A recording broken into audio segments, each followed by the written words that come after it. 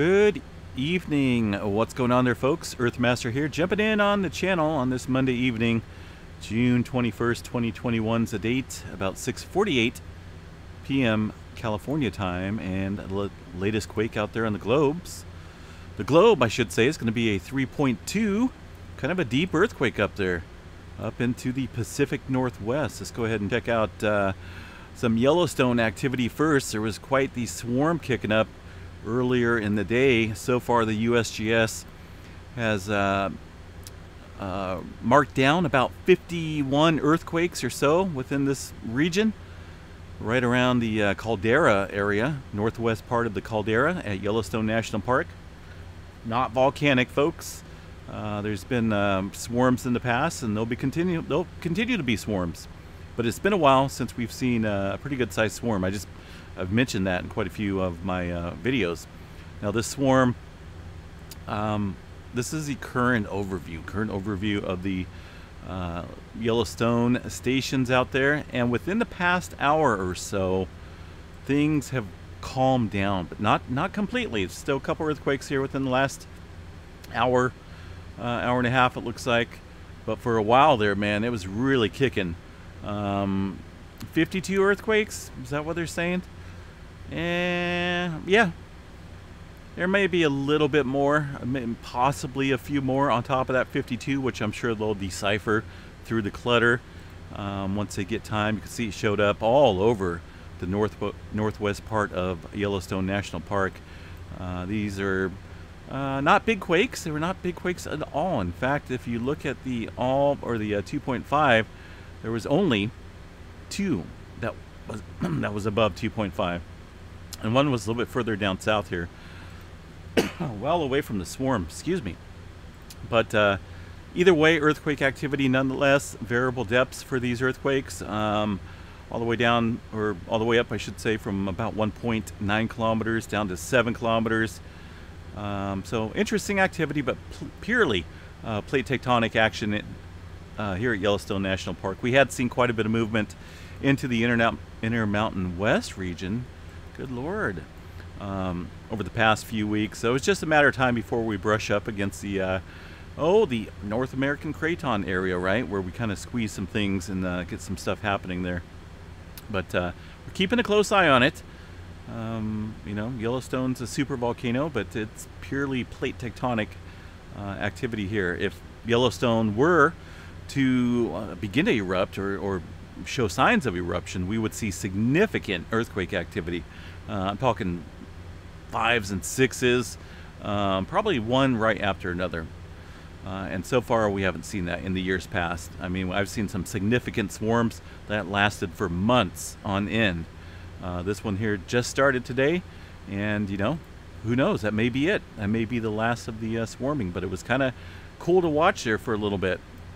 See that showing up pretty significantly there on that station. Lots and lots of earthquakes there. All right, Pacific Northwest. What's going on up there around Washington? Washington State, a 3.2 at 44 kilometers below surface. Anyone want to guess where that's at? Down dip downstream of the Cascadia subduction zone. It's around the depth of the slow slip trimmer, so still some buildup and some pressure out here, applying the dynamics of releasing sizable, well, I shouldn't say sizable, but stronger than the trimmer activity. Definitely more of a powerful magnitude than what we normally see on the trimmer map. Let's go ahead and check that trimmer map out real quick here in the okay, I opened up the wrong one. There we go. Let's open up this one. Only about 10 epicenters of tremor, and that's down here, way down here, southwest part of Oregon, it looks like.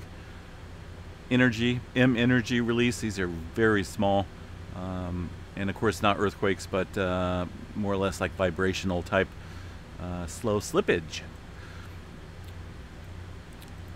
So yeah, watching the Pacific Northwest. It's, you know, a little bit of movement off the coast here too, off the coast of Oregon. A 3.2 south of the Blanco fracture zone. We seen that earthquake last night right on that fracture. today. Like I say, within the last little bit of time, within the last couple hours, I should say, it looks like we've seen that earthquake off the coast there of Oregon. And also another one here south onto the Mendocino fault structure, 1.4. I'm gonna make sure I got everything going here. Okay, I do. It's one of those days. Let's see what else we got here. Southern Cal, pretty quiet. Things calming down around the Salton Sea area. Only a handful of earthquakes there, microquakes in the Salton Sea region. Some movement up around Rancho Cucamonga, and a little bit of movement off the coast there of Newport Beach area, and also Fullerton, Anaheim area, a little small microquake. And things are kind of calming down here, it looks like, in Southern California for right now. But, you know, never let your guard down, let me tell you. Smaller earthquake out near Thermalito, Oroville area. Lake Oroville sits up here. Thermalito Afterbay. This is kind of just a small little quake. I wouldn't be surprised if we start seeing a lot more of those due to the amount of wells, the water wells that are being dried up around here. And that could ultimately add some quakes to our future. What else we got here? Texas, Oklahoma, kind of covered that earlier. We've seen a little bit of movement at 2.3 near Camargo. Is that correct? If not, man, I'll tell you what, I'm sure I'll get an email. A little bit of movement towards Kansas border as well. Nothing significant at the moment. And Puerto Rico kind of calming down as well. This is the all magnitudes, only a handful of quakes in the region. Things appear to be quieting down for the moment. Let's see what else we got here, folks. I mentioned that 6-pointer, 5.9, looks like got downgraded earlier this morning, right about the time I did the update on the Yellowstone activity. And also, you know, this one right here is pretty good size earthquake here for this region around Greece, out there in the Aegean Sea, or Sea Crete, sorry, Sea Crete area, 10.9 kilometers below the surface for that 5.7, almost a 6-pointer there, folks. Let's see where this was felt at. Not a whole lot of responses out there. Certain areas, a few people reported feeling it in these areas of Turkey, Greece, into that region. Of course, seismic activity very high over the years in this region. No stranger to significant movement out there, let me tell you. All right, folks, so keep an eye on Yellowstone. You know, sometimes it comes, it goes. It can go for months, as I mentioned. We'll see if this continues or not. But it's cool to watch, nonetheless. I love watching Yellowstone activity. Yellowstone's been a big topic and subject of mine for many years. I finally got to visit that area last year. It was pretty awesome. It was awesome in the terms of the wilderness and the scenery.